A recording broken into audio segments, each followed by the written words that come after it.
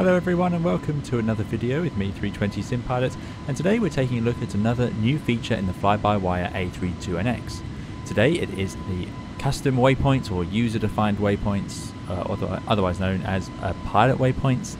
These are waypoints that we can enter into the MCDU and define where they are. We can give them names and we can then navigate to them, and the aircraft will find its way there in a sort of easy navigation mode. So useful for a few circumstances and a very advanced feature.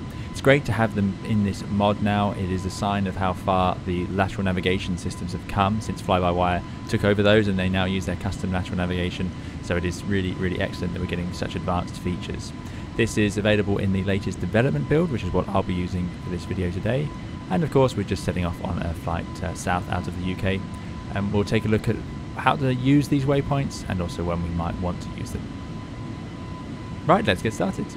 Before we do, I'd just like to remind you about our partnership with Apex Gaming PCs. We have our very own line of custom 320 Sim Pilot gaming PCs focused on flight simulation, of course.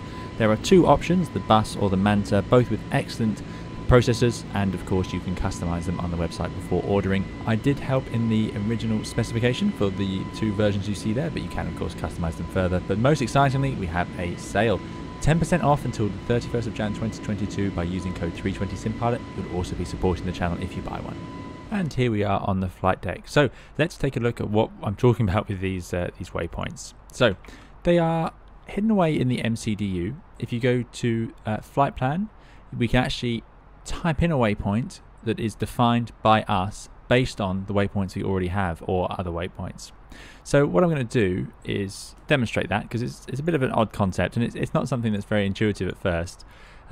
We can type in any waypoint based on any of these waypoints by giving it the name of the waypoint we want to base it off of, then a bearing, and then a distance. So we're currently heading south to Bognor. Okay, we're heading on about, what's that, 17, or we're heading 165, tracking about 167 degrees. So if I wanted to put a waypoint past Bognor, instead of going from Bognor to Benbow, we can define a waypoint anywhere we want around, let's choose Bognor as our defining point. So what I can do is type in Bognor and then a bearing. So in this case, if I want to go in a straight line, it would be 167. Or I could use another bearing, let's say 200. So it would be on a bearing of 200 from Bognor. So it would go off at an angle like that. This is of course being based off of the navigational sort of rows, the full compass. So for example, Midhurst is 210 degrees from me here, heading out that way. I've got a video on VOR radials and tracking, which might help with what I mean by that, but it's essentially all the degrees on a compass. So let's try putting a waypoint in. Instead of going from Bognor to Benbow, let's go from Bognor to a waypoint over here on the 200 and then Benbow. So you've got to tell it the waypoint you're basing it off of, and then the bearing, and then of course the distance. You need all three of those things or the airplane doesn't know what you're trying to aim for. So Bognor on this radial, and then I'm going to put a waypoint over here. So let's put it at 20 miles from Bognor. In fact, let's make it a bit smaller. Let's put it at 15 miles from Bognor. So to do that, I simply type into the MCDU, place, bearing, distance. So place, Bognor, then slash and the bearing, 210, and then the distance, and we said 15. And there we go. So that is a defined point in space. I want the Bognor waypoint, 210 degrees from it, 15 miles, and I'm going to put it in right after Bognor. The airplane will call it PBD01. If I did another one, it would be 02. So that's it's a pilot waypoint effectively. And there it is, added right into the flight plan. So Bognor, whatever our radial was, 210. There you go. So 210 away from Bognor, and then at 15 miles. And this new LNAV is very good. Look at that. It's actually missing it out slightly. I wonder, they are working on the overfly, but no, not functioning just yet. There we go. So that is the first waypoint, and then if I wanted to build another one after that, I could. So I could type in, I could paste it off of any of these waypoints, of course, or I could choose the one I've already made. So PBD01, and now let's go the other way. So, or let's just go south. So 180. And let's do that for 10 miles and put that in after 01. You see now this new waypoint is named 02, so it will always just numerically carry on. And there it is there, just slightly to the south, and then back to Benbow. So it's an interesting feature that the real aircraft has. It's again a sign of the great flexibility. And now the airplane will navigate towards them. We could go direct to them. You can see that they appear on the direct to page. We could do a radial in, so I could try and intercept the northerly radial into my waypoint 02. Oh, let's do 360. That's not working yet. Okay. But yeah, there you go. Anyway, it's now a functioning part of our flight plan, and we have the ability to fly to or from it and get the airplane to navigate over there using its IRSs and all sorts, even though it's just a completely random waypoint defined by no VOR or anything like that it can follow with outside sources. It's just what we wanted to go to.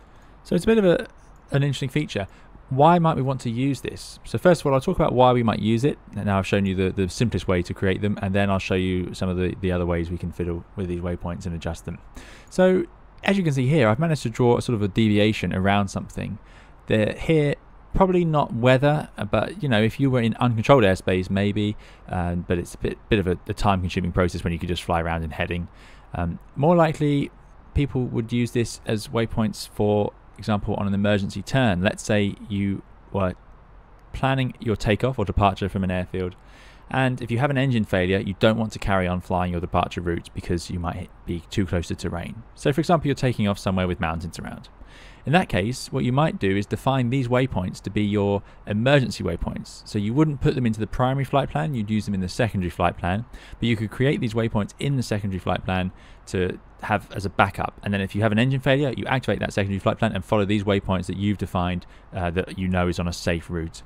Now normally emergency turns or emergency procedures after takeoff are defined more clearly than that, but this could be a useful way to display it more simply.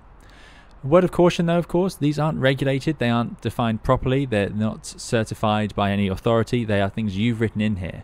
So if I'm going to write these waypoints and then fly around going to them, I don't know what airspace they're in, I don't know if they are safe to go to, especially lower down of course. Yeah, it's one thing up at 25,000 feet over the south of the UK, but it could be that you're getting too close to terrain because it's not part of a standard approach or standard departure. So that is why we don't tend to use them very much. You certainly wouldn't start interfering with a prescribed instrument approach by typing in these waypoints. But there is a case where you might consider doing it on approach, which would be a visual approach. Let's say you were trying to set up for an approach into an airport that doesn't have many navigational facilities.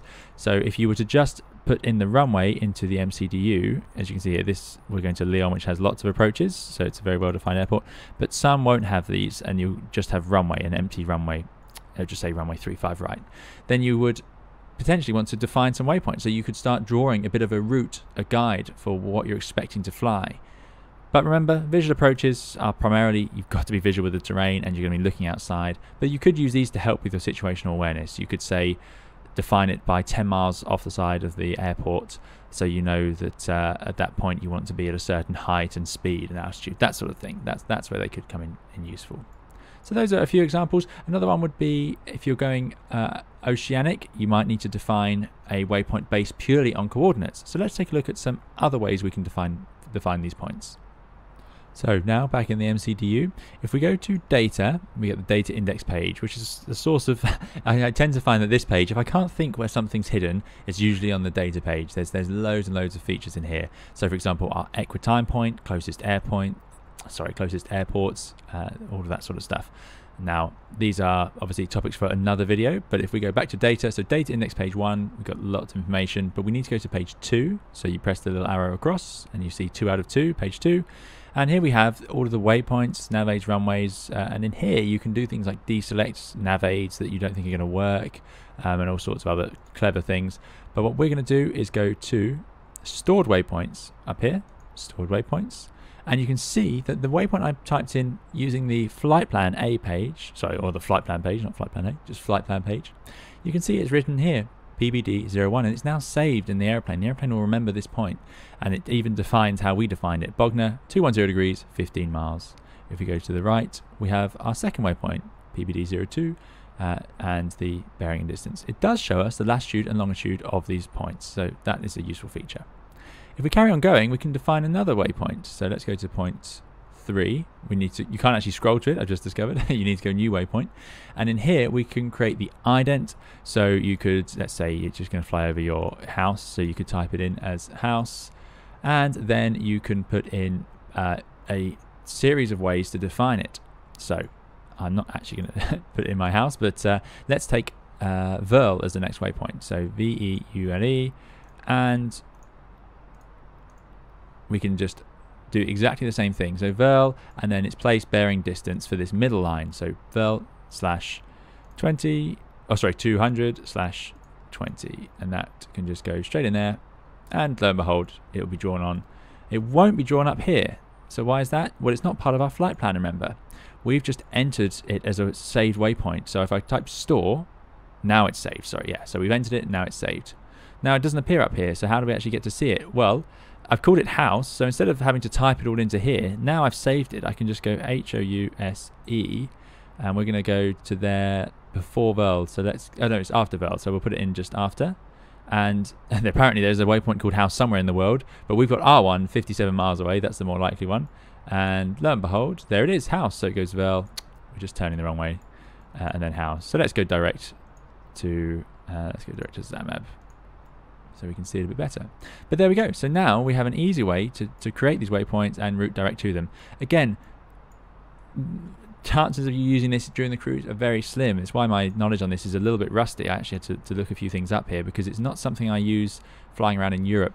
So there will be airlines that use this, and there'll be parts of the world that use this, especially if you don't have many defined waypoints. Europe, obviously, very busy airspace with lots and lots of waypoints already, so rarely need to do anything like this. But yeah, it could be that you're avoiding a certain piece of airspace or a danger area or anything like that.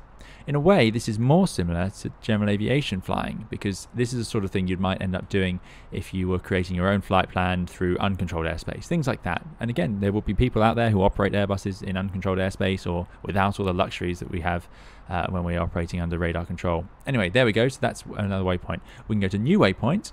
We can call it another one or whatever we fancy. So I'm going to call this one Manta, which probably is a waypoint. Type it in, and then I can define it by latitude and longitude coordinates. So this is pretty obvious. You just type in the coordinates, and this is what you'd use if you're oceanic. You can just type it in there. There is a way to actually enter that into the flight plan page directly as well, but you could do this, and that makes it easier, because once you've saved them all, you could just type in the idents that you've called them. Some airlines will have these saved, I would imagine, already in the MCDUs. They might define them in the database so that the pilots can use them. And that's one idea. Finally, place bearing. So this is quite a clever one. It's an old school way of navigating, but if we wanted to define a waypoint from two other waypoints, you can do it. You don't need a distance, because you need that intersection of the lines. So for example, if we go back to our navigation display, this one's going to be a little bit harder to explain, but it's quite a common way of navigating. If we have two VORs, we can actually draw a line, or we can see where we are on which radial we're on. We can draw those two lines onto our map and figure out where we are. Now, this is not something you're going to do day to day in an airline environment, but it is something you'd learn when you're learning to fly and you become a commercial pilot. So in this case, let's say I wanted a waypoint that from Verl is 120 degrees and impacts would be something more northerly. Let's go for north, so 120 and north. So all I have to do is type in Verl 120, and that is my first place bearing. And then I can type in the next waypoint. Let's see if I can format this right. Impacts. So what I'm doing here is I'm not using these waypoints for anything except to define another one. Impacts, and let's go 005. See if that works. Oh, format error. So obviously read the question, place dash bearing, and it's even got the dash written there. So Verl dash 120 impacts of 005. Oh no, come on. Dash 005. Hopefully, there it is. And let's store that. We called this point Manta. So I'm expecting it to be somewhere over here, sort of across of those two lines. So let's go flight plan and type in Manta. But yeah, so that is a common way to fix your position if you are. We'll go there after house, shall we? Let's go after Verl. And there's our closest one, 50 miles away, defined. And there it is.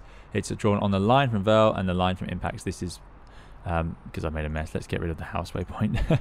Just confusing things. And we can clear that up. Again, so impressed with the functionality of this flight plan now. And there it is. The Manta waypoint is now in there. So great. This is again used for all sorts of things, but it could be that your emergency turn says fly along this radial, and then when it crosses another radial, you should then make a turn. So you could define that point. You could literally draw it in because you know where those two radials cross. I hope this makes sense. This is this is a bit of an abstract concept at times. Let's go back to data and look at how we get rid of them. So now we have all these points stored. Waypoint 1, 2, house and Manta are all in here, and it shows you how we defined them as well, and then written there are the coordinates.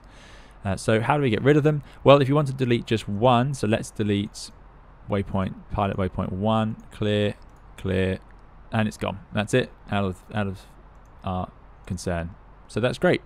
If we want to delete them all, we can press delete all and then confirm, but we get this message, flight plan element retained. So it's got rid of all the waypoints except the ones that we're using, because Manta is being used by the flight plan. So the Airbus is clever, and it says, well, I don't want to delete that because you're using it, so I'm going to tell you that I've kept it. And tough, you're going to have to keep it there unless you get rid of it from the flight plan. So there we go. That is a typical way through it. So how do we get rid of this last one? Well, you actually know if the pilots before you have used a pilot waypoint. You'll actually find out, because when we check the data aircraft status page, it says this: stored waypoints, routes, runways and nav aids. So these are things that pilots have put in, and you can just delete all when you're setting up, because it could just get full of junk. So if you fly general aviation or you rent aircraft at all, you might find the GPS is full of stored waypoints that pilots have used over time and forgotten about, or they defined it as their house or their mum's house and they've written coordinates and so on it, and then it clogs up the GPS.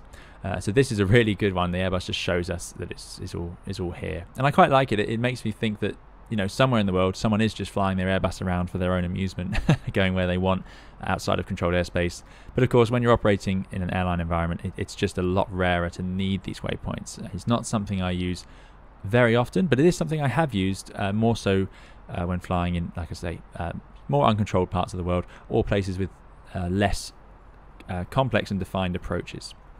I'm sure there's other reasons as well as oceanic out there, so I do apologize if I've missed those, but it's just an interesting little feature. Something you also can do is you can actually save a whole route into the MCDU, and this is something I have used a lot. If you define a route in the secondary, it's not functioning at the moment because of course secondary flight plans don't work in the A32NX just yet, but one day they might, and if they do, hopefully we'll be able to then save those as a stored flight plan. So you could set up your return route already and save it in here and then use that. But again, if the next pilots take over the aircraft, that's no use to them, because they're probably not flying the same route, and if they are, they don't know that the route you saved is the correct one or the same as theirs.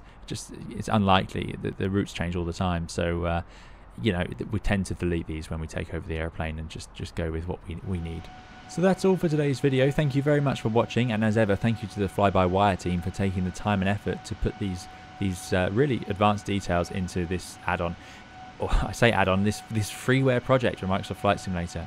It's fantastic that people can just pick up the base game or simulator, and they can then just find out all of these advanced level Airbus details. Really like it. So thank you so much to them. Thank you all for watching. I hope you've enjoyed it. There'll be more guides and tutorials on the Airbus coming, as well as live streams in plenty of airplanes as well as the Airbus, so do please subscribe if you'd like to see more of those. Otherwise, we'll see you again in another of those videos or live streams soon. Thank you. Bye bye.